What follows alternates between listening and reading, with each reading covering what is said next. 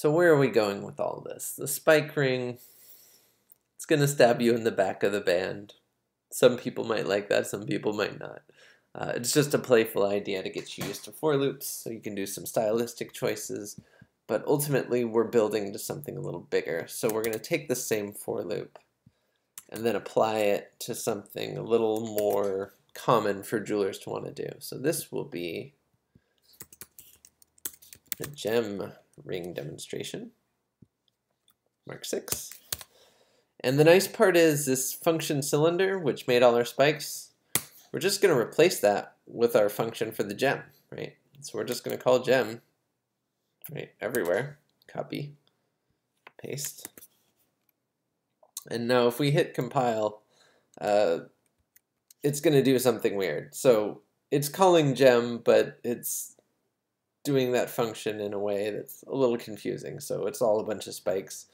These aren't actually part of the function anymore. So if I delete them, right, everything is fine in that it works, except it's no longer being translated correctly because that information is gone. And that's because in spike ring, right, it just knows these two pieces of information. Okay, so now it's back to where it was. Okay, but for coherence, I think it's appropriate for a number of gems to be used, and we'll just carry over a number of gems throughout the function, right? So that we know that number of spikes and number of gems can be used independently, and they will all behave.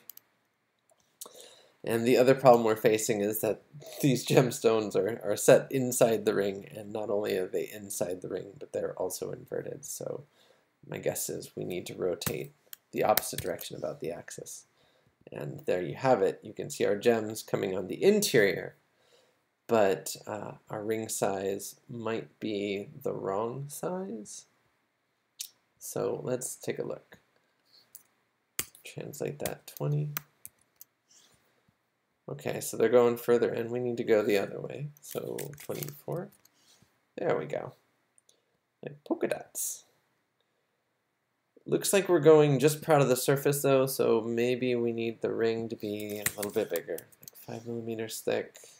And the problem is we don't have any QLits, so the function here that we used originally to make sure we had pass-through, let's just show that here, is not present. So we need to make sure to take this same exact information, and rather than copy it over and over and over, we're going to embed the QLit clear out into the gem function. So over here it says from girdle to the QLit, and then we're just going to add this little section here and maybe clarify what this is for, cut out hole for support in plaster, right? Just leave that comment there.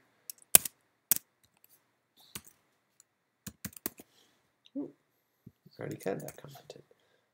And then bring that over. There we go. And so it just shoots a ray straight through the ring, so we've got enough clearance. Now, this function is actually approximately half of gem radius. So we're going to say gem radius. And instead of over 2, it's going to be over 4 because we want half of the half. Okay, and the function still works, but that means if we were to change the gem size to, like, let's say 5, we could without any issue. So 5.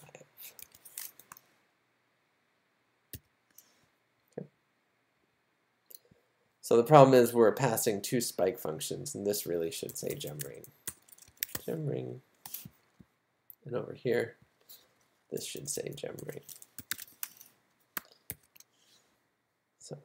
Make sure we did that right, that the spike function still functions. Yep. And we can turn off all of this here. Okay, simpler. Great. Turn that off. Actually, no, let's leave that on.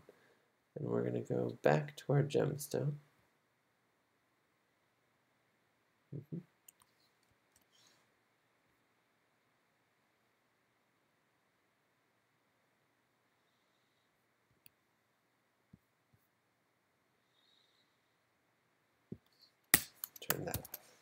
There we go.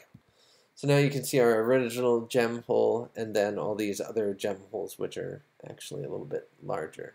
And so the one thing we need to make sure is clear is that in this function here, gem ring is no longer part of the union function, but is in fact part of the difference function. And so now there's a bunch of big holes cut out instead of a little hole, and if you just wanted this whole thing to be one size, you could. I guess the classic thing to do would be to make all those holes small and then one hole prominent to show off a slightly different gemstone, and that would be fine.